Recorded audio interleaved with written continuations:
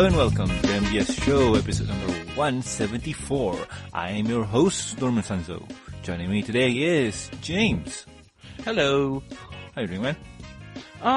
Well, it was an endless, eternal week that lasted forever. Thankfully, it's already over. Alright. Also joining us today is Ro. Hello, all you happy people. How you doing, man? Awesome. I got myself a boat. What? Well, a battleship to be exact. What? I've just been gaming with the new game world of warships. Oh, okay. I thought And as a guy who's into 3D modeling, I have such an artistic mind explosion from all the details on the ships and the cannons, and they even added those live circle thingies that prevent people from dying. What do you call those? Lifesaver, something like that? Not sure, but yeah, so much detail in modeling. I am in love with the hard work that game is. Well, made by the same people who made World of Tanks. Yep. Same guys. Yep. So, this week is going to be one of those weeks where we relax and just talk about our stuff, what we do and whatnot. So, yeah. Some people may know it as one of those episodes I will insert here. So it's going to be an hour and a half long of me just rambling. All right. Better rev the engines. But before you rev that, man, run.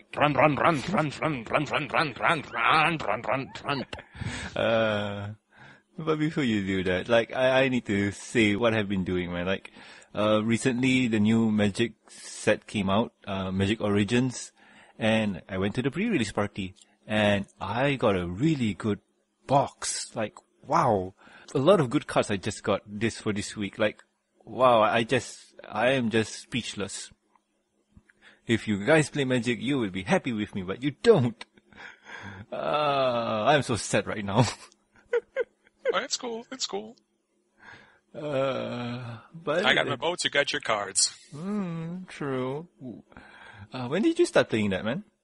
A couple of days ago when it went to open beta. Oh. Okay. Before that was closed beta. Only the chosen ones may sail the seven seas. Alright. Having fun? Oh, you have no idea. I have done nothing but sunken ships for 3 days. Why would... okay, no comment. But don't you feel like it's going to be like tanks? Okay, let's put it this way. It's like tanks, only with a Dark Souls kind of tactics. You gotta be careful. You can't just run in, or swim in our case, into the battlefield. You gotta be careful because you don't have a lot of speed, you don't have a maneuverability. It's like playing chess. Like real hardcore chess. You need to think 10 moves ahead of the opponent. Alright. Otherwise you're gonna have a really bad time. So not really. If in any case, you will be mesmerized by the explosions! Oh, yeah. Explosions are fun. Talking about explosions, James, didn't you watch a movie this week? I went to watch San Andreas, but that's because... that video game? That's fun. No? We in Spain get always screwed over because of the release dates for movies. I wanted to go watch Inside Out or... not having that on the theaters, going to watch Terminator Genesis. Because those are the two big movies that people are talking about. Went to watch them. Terminator Genesis premiered yesterday. And Inside Out will not premiere until the 17th of July.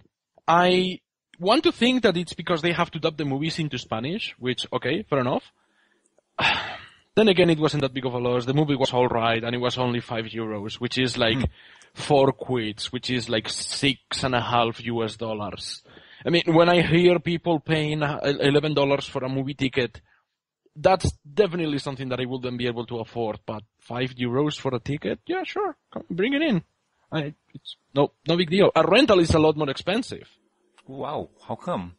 Because when you want to rent a movie online, there is a lot of fees that you have to pay. I actually did the math.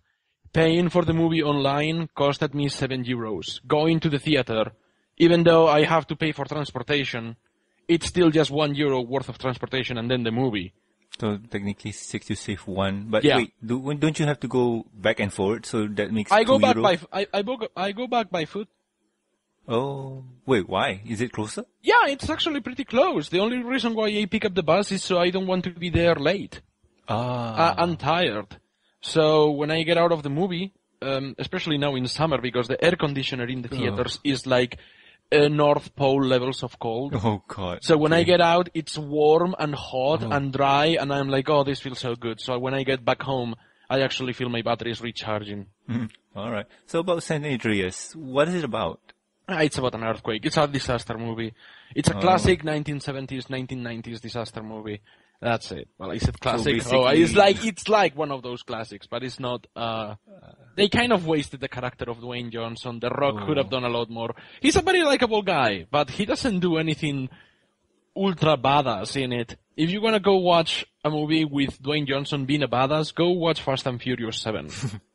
All right. At the end of the movie, he gets thrown out of a building, and he breaks all of the bones in his body. And at the end of the movie, he's like, I'm not going to stay in the hospital bed, breaks the case that he has his limbs on, takes some painkillers, and starts shooting guys with a Gatling gun. So that's Fast and Furious, not San Andreas. That's Fast and Furious 7. San Andreas has him 80% of the movie inside a helicopter or inside an airplane. Because he plays a rescue pilot, so he spends the entire movie doing that. Okay, but where's if you can tell me, where's the show located? Like, what's the premise? It's the San Andreas fault that is in California just breaks open, and all of California goes down under the sea because of a massive earthquake that destroys absolutely everything. And Dwayne Johnson has to rescue his family before they die. That's it. That's that kind of story. Yeah. All right. Well, talking about California, you know what's also in California? Oh my goodness. No. Well, what happened in California? San Diego Comic-Con. Oh, yeah. I think that was what caused the earthquake. Well, all those nerds being in one place, stomping their hooves. Well, I say foot because there's a lot of things going on there. Like, if you like Star Wars, there's Star Wars. If you like Doctor Who, I'm sure there's something Doctor Who related.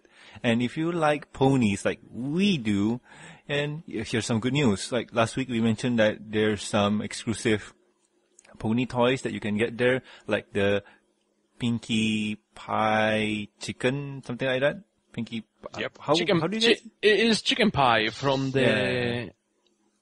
It's Chicken Pie from the Nightmare Night episode, yes. Yeah.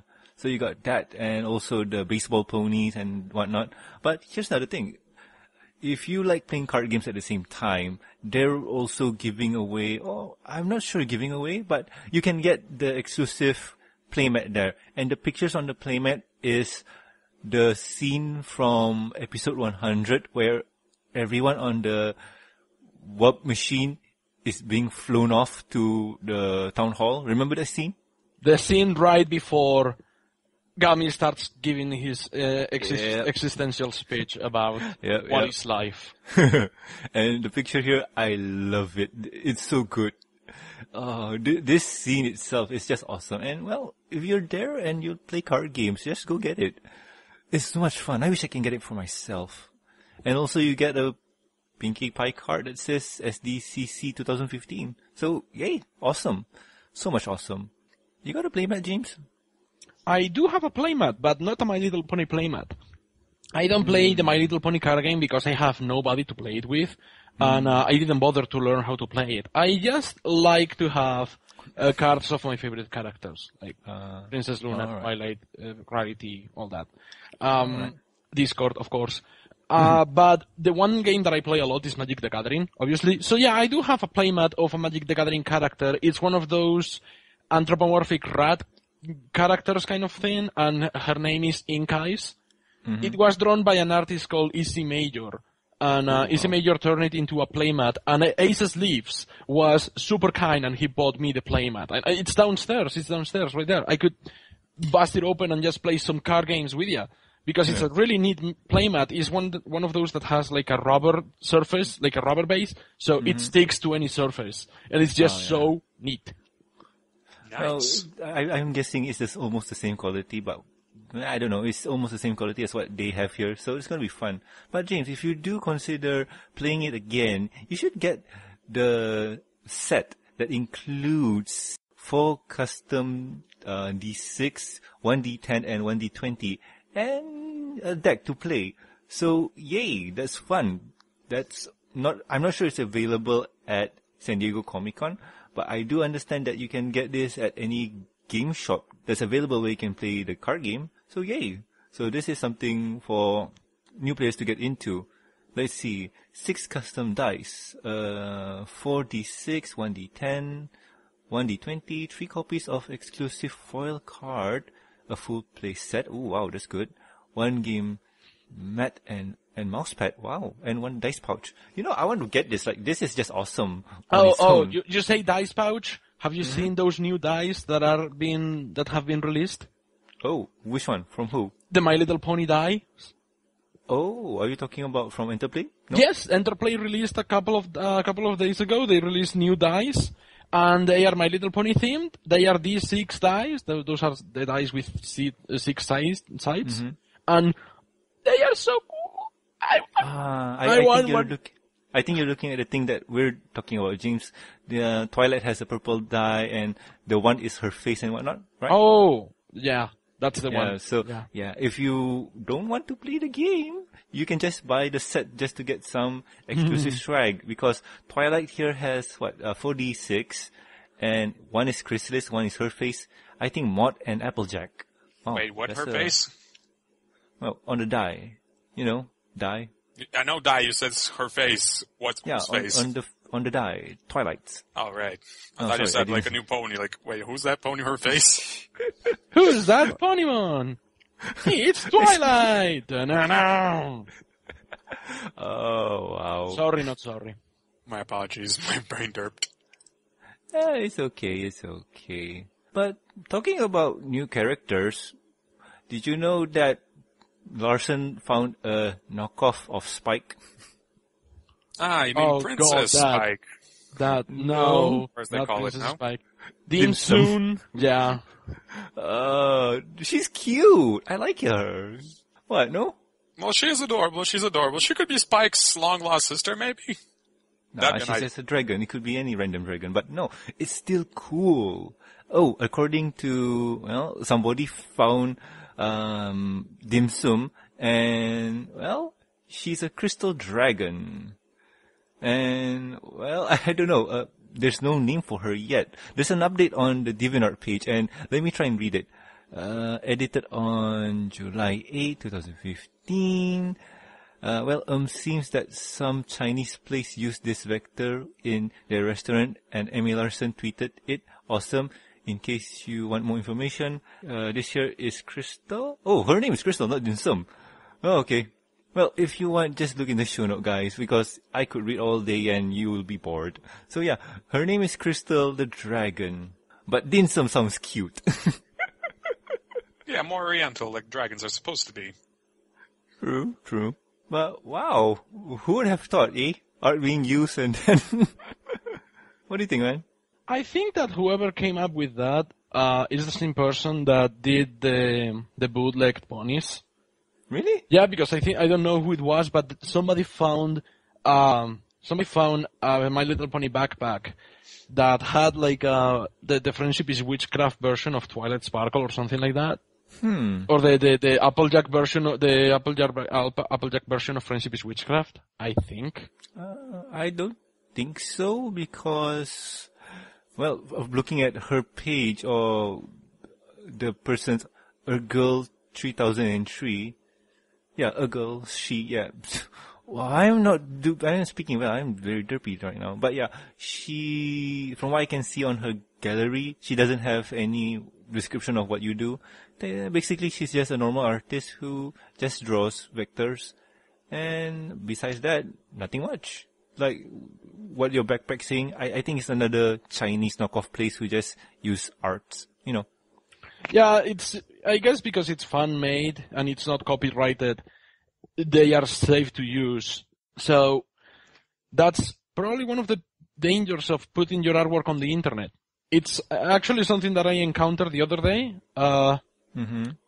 Big fan of the show Puffy, actually, directed me to this. Somebody from Caltech was using Movie Slate as their avatar. Wow. Yeah. Okay. Like, she directed me to their website and all that, and she's like, hey, look at that, somebody's using Movie Slate as their avatar. And I'm like, are they claiming that they own it or something? It's like, no, it's just there. Do you want me to report it? And I'm like, yeah, you should, because I didn't give permission for anyone to use that. So I was kind of shocked. I was like, That's not a word. what the hell? I don't know, man. Like, I guess, but still, no idea. But saying something like that means your art is awesome and somebody likes it so much to use it as their avatar. It's, I hope. I don't know. Yeah.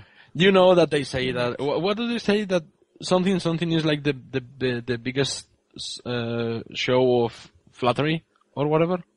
I think Imitation is the biggest show, is the biggest representation of form of flattery. Yeah.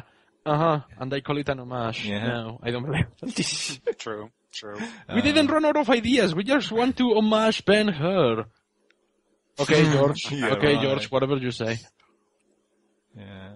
I don't know, man. Like, usually movies or anything like that, they have ideas and whatnot. And sometimes if they're brave enough, they put it in art books, like certain movies. Like you said that you have the Alien art book and also, what other art book do you have, I have a James? bunch. I have the art book of Alien, the art book of Bioshock Infinite, Mass Effect, the entire trilogy, Guardians of the Guardians of the Galaxy, no, Rise of the Guardians. I get confused. Don't blame me. There are like 3 or 4 movies with Guardians in the title. Oh, tell me about it. Like someone accidentally played Rise of the Guardians in theaters when they were supposed to play Guardians of the Galaxy. That was a mess up. Both movies are excellent anyway, so you're not losing one for the other. Oh, true that. But yeah, I mean, art books, they're there. They show concept art, like what could have done, and show background pictures, and well, they explain a few things, like my art book of Eyes of Bayonetta, the first art book for Bayonetta 1, and that was awesome. I like it. Like, they showed a few concepts of how they created her and how things change. And as per usual, coming this year around October 13, ponies are going to get their own art book. Oh. And it's going to call The Art of Equestria. And from what I understand here is, well, let me see. You know what? Since Rom's been here and I haven't heard him speak, why did you read What it, do you mean? Rom? Like, what we did you spoke read at the that very section? beginning when I was talking about warships. Okay, let me... All right. Yeah, but you haven't been talking If much. Ron is going to speak, hang on a minute, let me go get my pillow. Okay, I'm ready. Go Well, I'm ahead. not going to read a fanfic. That doesn't matter. You are super, you are like sleep-worthy in every language. It doesn't matter. Hey. On the bright I'm side, Josh. I cure insomnia, naturally. And for free. You cure insomnia Oh, wow. without using medicine. Yes. Tom Cruise I will should be so proud. Yes, I should get a Nobel Peace Prize or something. Anyway, My Little Pony, The Art of Equestria presents for the first time a deep exploration of the art and illustrations from this beloved animated series, Friendship is Magic. Beginning with the show's premiere and taking readers through its 5th season, the book offers an amazing collection of the art and design that brings this wonderful series to life. The book takes readers behind the scenes of the show and explores how favorite characters and landscapes of Equestria came to look as they are today. Beyond the television show My Little Pony, The Art of Equestria also examines the intriguing fan culture, including the fan art movement inspired by Friendship is Magic. With a rich array of conceptual art, episode storyboards, and memorable scenes from the show, My Little Pony, The Art of Equestria is the ultimate guidebook, collector's item, and fan keepsake. Wow, from what I understand here, they're going to feature some fan art work. This is going to be something awesome. That's usually something that few art books do, acknowledge the fandom. I am glad that they are actually acknowledging the fandom. Then again, it's impossible not to acknowledge us. We are like the loudest, most obnoxious fandom in the planet. We are starting to give the Sonic fandom a run for its money when it comes to obnoxiousness. Guys watching, don't interpret this as me dissing the fandom. I am just self-aware. Sometimes we go way too far when it comes to, interacting with the people behind the show. And more than once I actually wondered what do the showrunners think of us? Weirdos that go on the Twitters and go on the Facebooks to pretty much stalk them. Like, did you guys see what happened with this one person, this one character who said they were the writer of Make New Friends But Keep Discord? No, what happened? Apparently there was this one person who said, I helped write a hippie character with Lauren Faust, and it happened to be Tree Hagar from the season 5 of My Little Pony Friendship is Magic. Like, prove it. You can check the tweets. The tweets are like, they go way back to like July last year. The tweets exist actually, but they are tweets for a character for another TV show. And also, you know that Lauren Faust doesn't work for MLP anymore, right? Yeah, that's the thing. Like, her name is in the credit as the one who concept everything. Yes, thanks to that. But besides working on season 1 and most of season 2, she hasn't touched ponies at all. This person went as far as harassing Natasha Levinger, who was the real writer for that episode, saying that she stole her idea. And then she went after Megan McCarthy. But thankfully, and this is going to sound weird, but thankfully, the guys at Horse News got it covered. Really? Because they were the ones who reported it. Now I think the account is gone and the harassing has stopped. But how can someone be so messed in the head to think that just because you exchange a couple of tweets with a person who is writing or working for something, that automatically makes you a collaborator? That you know that means nothing, right? Yep. Yeah, to me, I would just be happy saying that, hey, Emmy Larson, here's an idea on a napkin. Oh, you didn't sell anything. Like, I'm gonna hand it to you, but nothing's gonna happen for real. Like, if the idea works, I'm happy. Yay. I could just say that. I'm really happy. Like, he took my idea. Yay! The idea that I want to see on the screen works. Yay! That's about it. But other than that, I'm not gonna say that, oh, I helped Larson do a comic design or a book design or whatever. Like, oh, I should be credited. Like, dude, no. Some people like to take it a bit too far.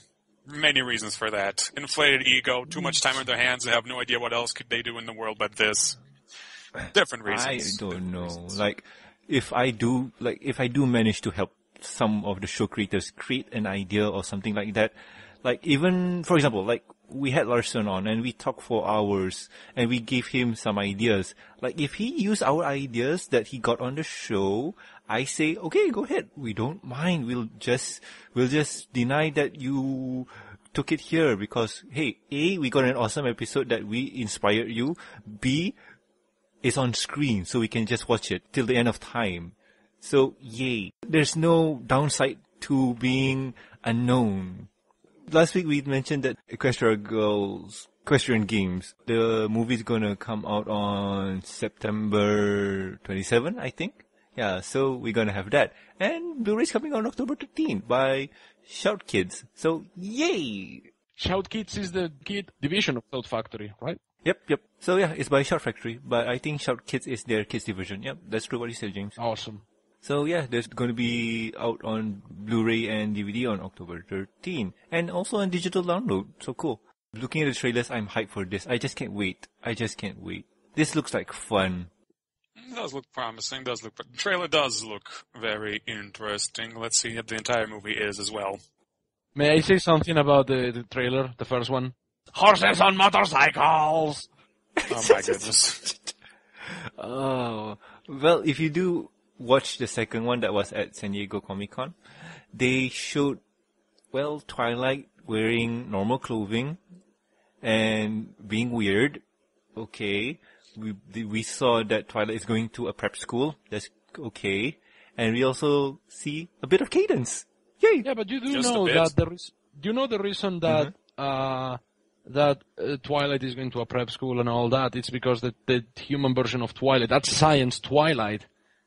That's hopefully, who knows? They will keep this one all within the Equestria Girls universe.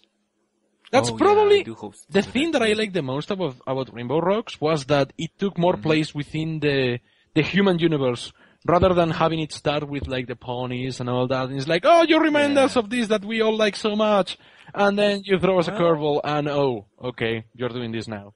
Yeah. All right. I think the whole trilogy for this one is like the first one was the setup to make people understand what's going to happen, and part 2 was okay, you already understand what's going on. Now let's introduce an element of mystery And part 3 is, hey, you know what's going on. Here's Sunset Shima, your new hero for the show. Here's what I'm thinking in my head. Not true or not from what I can understand. I'm hoping that Cadence is still Celestia's niece. And if I do remember right, they're going to a place called Crystal something. It's a prep school. So yay. And I do hope the principal for that school is Principal Sombra. Director Sombra. That will so that will be cool. Detentions. No, the detention is just going up and down the stairs constantly all day. Oh That's my. detention. Detention. My crystal students. Do I make myself crystal clear? Oh God! Oh, you already started the puns. Oh, what a Why not? hero! Oh God! But no, this is going to be fun. I can't wait. I Oh can't god, wait. what if it ends with him blowing up? That would be nasty. Oh my so. goodness. No. But from the trailers, we saw a lot of things. But officially, we got no idea what's going on, and I prefer it to be it that way. Just can't wait. So much hype, giggle. Other than that, that's the news for this week. Unless anybody else wants to add in more stuff. Nope, I got nothing except for Steven Universe next week. Waiting for Monday. Oh, really? Yes. Steven Bomb 3 will start from Monday and go until Friday. Oh, I have this seen the new commercials. character. I have seen the bumpers and all that. Are they real? Like, do they really say, prepare the fields, they're going to be shot, please, Rebecca, don't hurt them too much? Yes. I can't Cartoon- believe that actually... Really? Yes, Cartoon Network was real about that. That I can confirm. They are not fooling around anymore now, aren't they? They're not. They are like, no, the playtime's over. Playtime's over now, guys. This is what it is. Wow. Really? I haven't seen that. I need to see that one. I got a whole box of tissues and a snuggle pillow right next to me for this moment. I just started getting into Steven Universe. I marathoned the entire show in like 2 days. After my friend Fermin left back to the US. Yeah, it is a very good show, and I cannot wait for the fields. It's going Favorite to be gem? favorite gem. Okay, out of the main 3 gems, my favorite is Amethyst. Yes! Amethyst, bro! My favorite is Amethyst. She's awesome. But out of the gems that we barely see, I am sticking with Lapis. Yeah, Lapis is adorable, but I like Peridot. Lapis Lazuli. Peridot is hilarious. Yeah. Peridot is so useless. I love how useless she is. She's a girl, right? No, they're gems. They don't have genders, but they refer to themselves as ladies.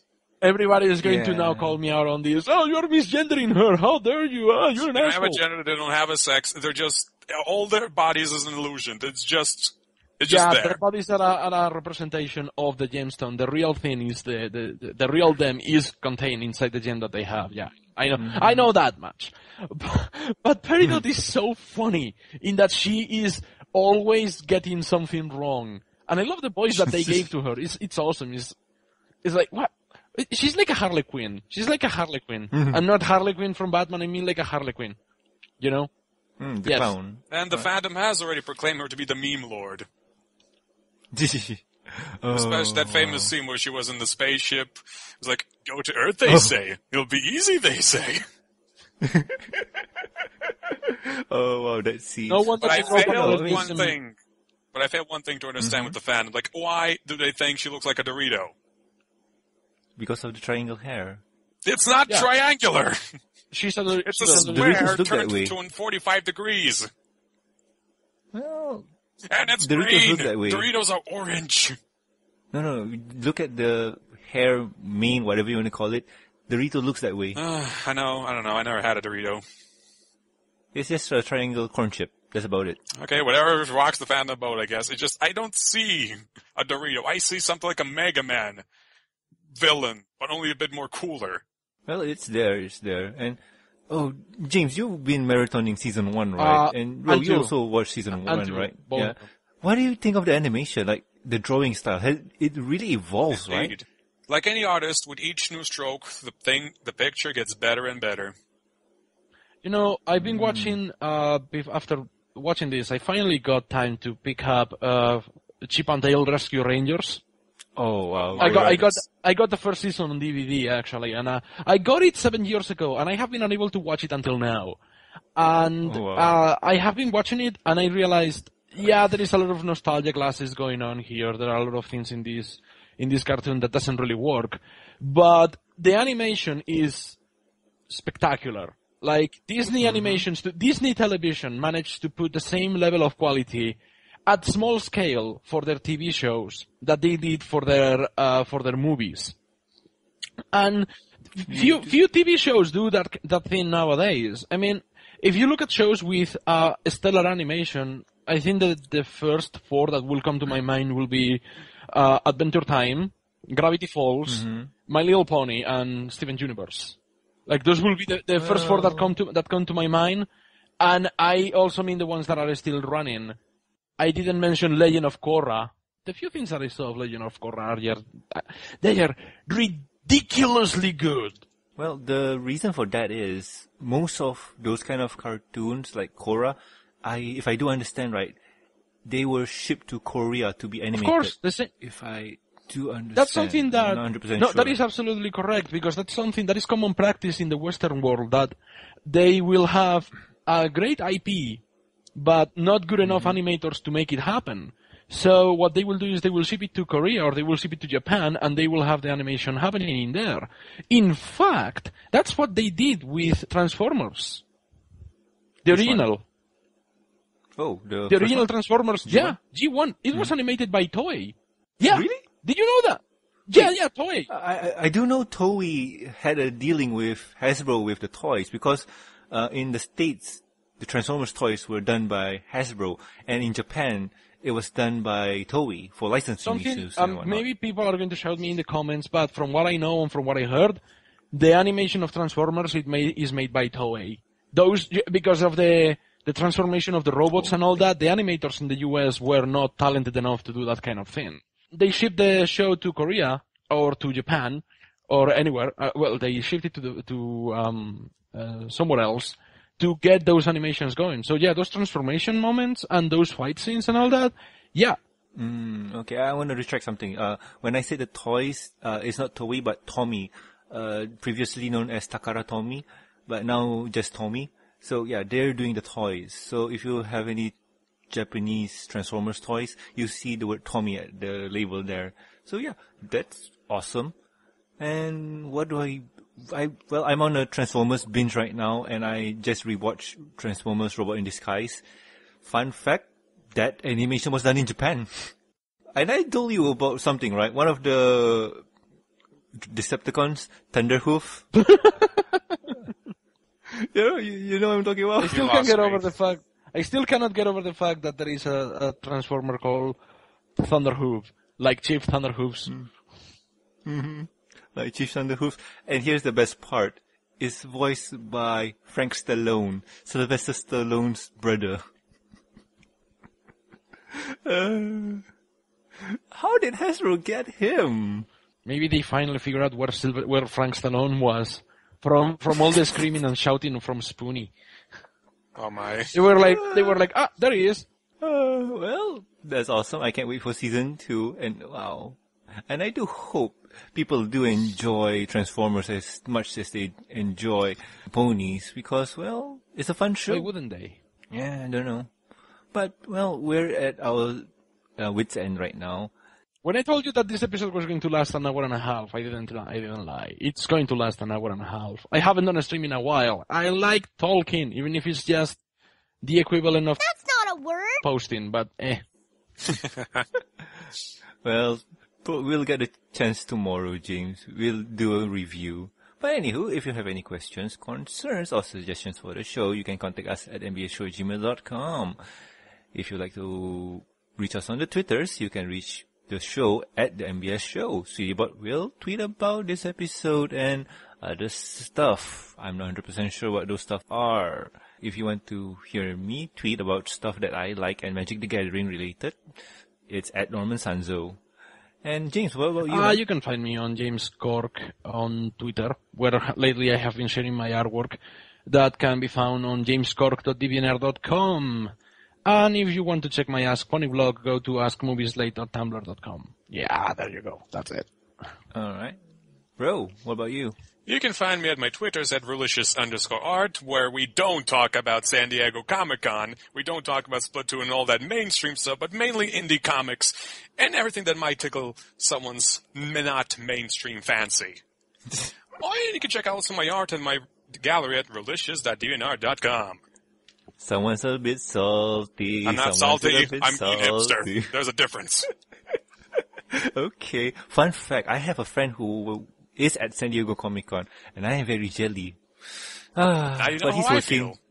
Hey, wait, I am jelly, but I am happy for him. He worked hard, he got to go there on the company's paycheck. So yay. I'm not jelly. Believe it or not, I'm actually very happy that I'm not spending thousands and thousands of dollars to go to an event, only to be thoroughly disappointed when the guys that are organizing the panels don't want to take my questions. Aww. Oh well, probably you go to another con, much more personal. Oh, I am definitely gonna go to another con much more personal. Brony, Scott. Plug. I'm gonna talk to the guys. Let's see if we can actually get them to be our sponsors. Oh wow, that'll be awesome. Yeah, well, and also please subscribe and rate us on iTunes, YouTube, and Stitcher Radio, and like us on Facebook. You can also reach us on ponyvillelife.com. And guys, do comment on the YouTubes here, because I do read them, I do comment on them, and I do interact with the fans, or people who want to talk to us. Well, yeah, so just, give us a comment, it'll be fun. And also thumbs up, that'll be nice. Yay. Well, anyway, I have been Norman Sanzo. I have been James Corck. I have been and always will be Relicious. And we'll catch you next week with more episodes of the MBS Show. See, I have created something stable, so I won't derp anymore. Good? Yes? No? On the level. Yay! Take us out, Ro. And we will see you on the next podcast. Bye-bye! Bye-bye! What? Markiplier is calling. He wants his intro back. No! It's ours! Ours, I say!